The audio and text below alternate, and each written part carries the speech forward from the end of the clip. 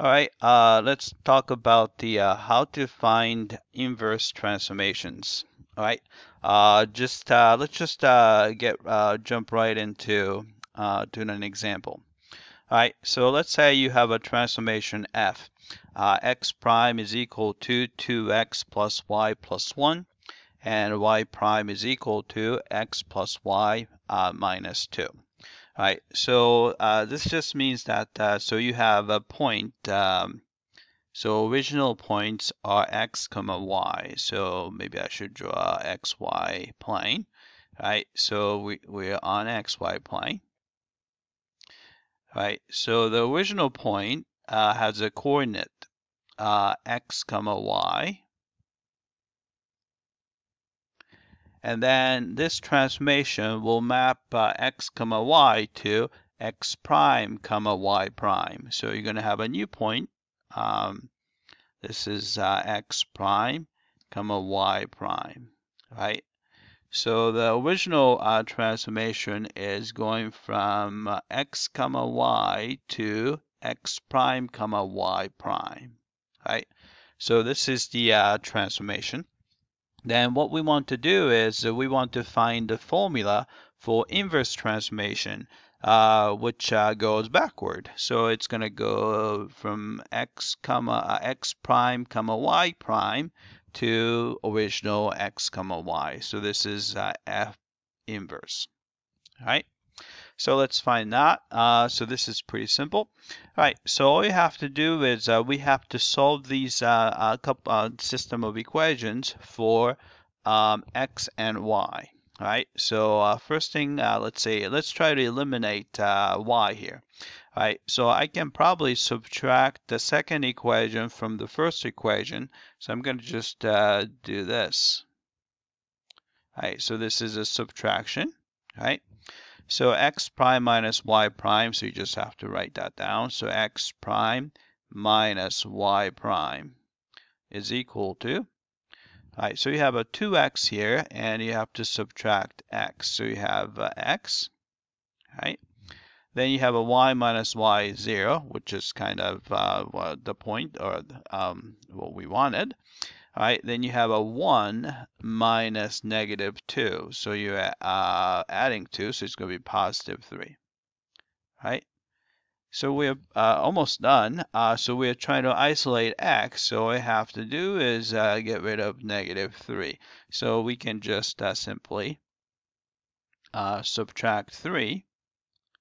So I'm going to actually switch sides too. So you have x all by itself. Right? Then you have the other side, you have x prime minus y prime. And then we're subtracting 3. Right? All right, we found x. All right, now we need to find y. So here, so I like, let's see, I like this, maybe the second equation. So I'm going to solve this second equation for y. All right, so what you can do is we can simply move x over to the other side and also move negative 2 over to the other side. So let's do that. All right, so we can just simply subtract x and add 2. All right, so this way you're going to have a y prime minus x plus 2. Then y is all by itself. All right. So all we have to do is, since we already know what x is, so x is x prime minus y prime minus 3. So we can just plug this guy in here. All right. So I'm going to go down here and write that. So let's say I'm going to just say I'm going to go down here. All right. So that's going to get you. All right, so I'm going to switch side again. So I'm going to put y here. All right, so then the other side would be y prime. So we put y prime and minus x. So it's going to be minus, again, x is this guy, x prime minus y prime minus 3. then we still have plus 2. All right, so if you simplify that, you're going to get this. All right, so I'm going to actually distribute the negative sign to x prime. So you have a negative x prime. All right, then we're gonna still distribute the negative sign to negative y prime, which is going to be positive y prime, combined with another y prime. So you're going to have 2 of them. So you have a plus 2y prime. And then again, we're going to distribute the negative sign to negative 3. So it's going to be positive 3. All right, so we could solve for x and y. So therefore, we have a formula for the inverse.